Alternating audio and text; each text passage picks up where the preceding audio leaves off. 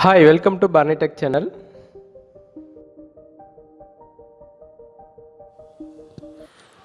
Here we are going to see about stator earthfall protection. In order to explain this protection, I am going to take very low voltage generator rating. Let us consider it is 440 volt generator.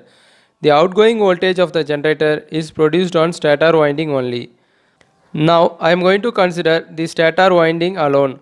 When I measure the stator winding with respect to neutral, it will be 254 voltage. Now we consider the earth fault is occur over this place. Due to this earth fault, the fault current will be very high, depend on the winding impedance and earth resistivity. Now again I am going to measure voltage on healthy winding of the generator, but this time I am going to measure little bit inside of the winding. Depend on the number of winding, the voltage drop will be there. Let us consider the voltage is 200 volt. Now we are going to consider the fault is going to occur in this place. Due to this earth fault, there will be very high current flow, but it will be lesser than the previous condition. Now again I am going to measure voltage on healthy winding of the generator, but this time I am going to measure very deeper inside on the winding, that is very near to the neutral side. Depend on the turn of the winding, the voltage drop will be very high. Here let us consider the voltage is 50 volt. Now we are going to consider the earth fault is going to occur in this place. Also due to this earth fault, there will be high current flow will be there, but it will be lesser than the previous case again.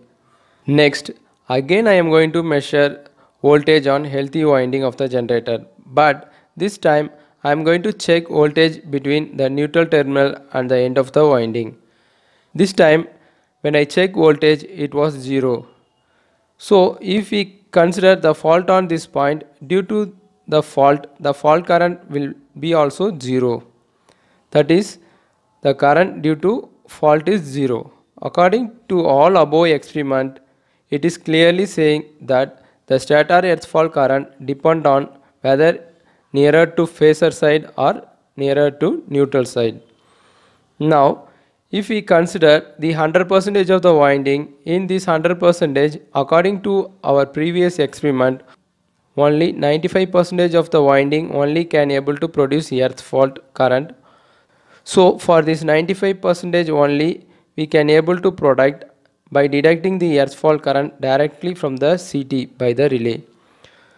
For remaining this 5% of the winding fault, we have to find indirect method. This is all about the stator earth fault protection introduction only. On next video, I am going to make about 95% of stator earth fault protection. We came to the end of this section. See you on next video. If you like this section, then please share to your friends and colleagues. Take care and bye from Barney Tech channel. Thank you for watching this video.